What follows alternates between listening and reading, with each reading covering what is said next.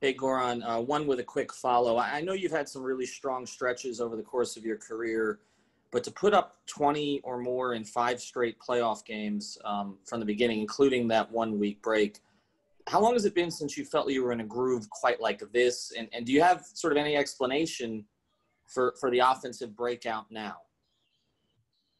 And, this is not my first rodeo. Of course, this is probably the best basketball that I play in the playoffs. I feel really comfortable. I'm already a vet. I know what to expect, and that definitely helps how to prepare myself. But you know, I'm just enjoying myself. I think so. That's the biggest reason. I have that smile on my face. I love my teammates. We hang out together. For me, it feels like I'm back with the national team. When you spend maybe 1 month and a half, 2 months away from your family and with those guys, and for me, it's exactly the same here in the bubble. So, um, you know, um, the only focus right now is about basketball, and of course, try to win games. And this is something that if you go home and you got kids at home and wife, it's a little bit different. So. Goran, one quick thing. You played some minutes yesterday with Kendrick and Tyler together. I know that that did happen in the regular season. I think 22 times you guys played at least some minutes together. I know you've played in 3-guard lineups before. I remember Phoenix with Bledsoe and Isaiah. How does that work for you guys? Because all 3 of you can handle the ball. All 3 we can handle the ball. All 3 we can shoot the ball. So I think so that the guy who has the ball, and the main thing is the guy needs to make a good decisions. If he's open, shoot it, or he needs to create for somebody else. And from there on, it's not tough because nobody's selfish in this team. Everybody, is playing for each other. So it's no problem. We know that who got the best available shot, he's gonna take it. If this is an extra pass, we're gonna make it. So. Goran, you seem to be the guiding force, especially among the backcourt guys, keeping them level-headed, letting them appreciate what the league is all about. See what Kendrick went through, don't play at all, first 3 playoff games, counted on when Jimmy has the shoulder in game 4, then get rotation minutes last night against the Bucks. How do you think it's been on a young kid like that, and what's the process been with you and him to sort of guide him through that, a guy who started every appearance he made in the regular season? It's not easy. It's been tough, to be a starter for the whole season. And then, unfortunately, he got COVID and he was not here with us at the beginning of the bubble. But, we have bigger goals. We want to win a championship, and we tell him, stay with it. We're going to need you in the series. And you can see, he stayed ready. He played amazing last night, 16 minutes, and we keep encouraging him. He's still young, and just try to talk to him as much as possible, give him encouragement, and to be focused. So. Goran, what's the proper perspective to have on the position you're in, being able to enjoy the success and ride the wave of being up early in the series, but knowing that there's still work to be done? Oh, yeah, we didn't do nothing yet. We only win the first game, so we know that they're gonna come back and they're gonna play much harder the second game. So on us is to be ready, to bring more intensity and to play even better defensively. And we did had a practice today, went through their plays again, and just the main thing for us is to be focused on defensive end, because we know in offense we're gonna score. So.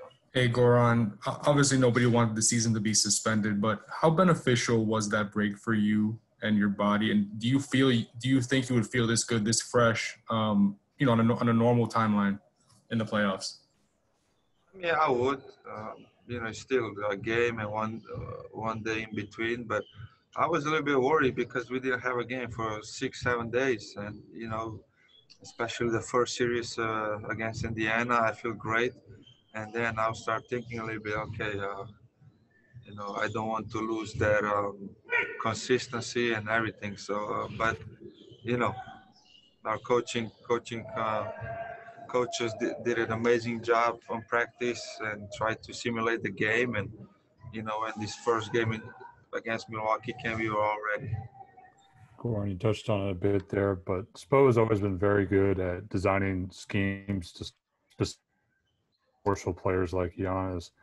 How much attention to detail does this room require, and how what sort of discipline does it require? I mean, a lot of focus, discipline.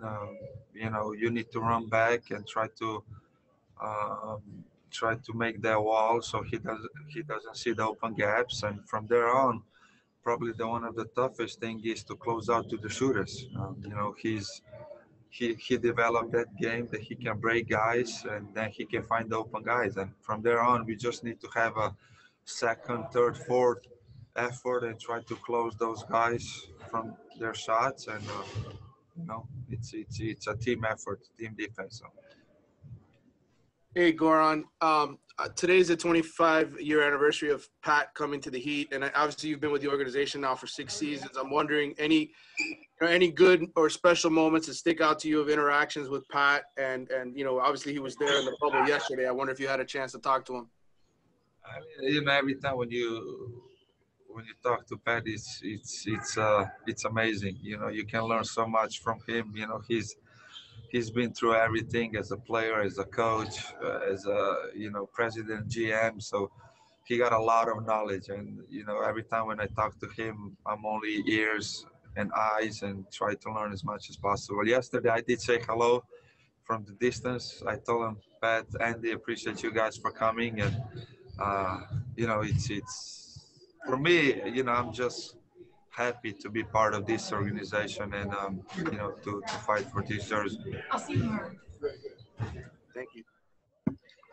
Hey, Goran, you've played with a lot of great players and you've seen them get hot before. At what point did you realize that Jimmy had it going? And he said you guys encouraged him. So what was it that you told him? First of all, his energy and his emotions and yelling and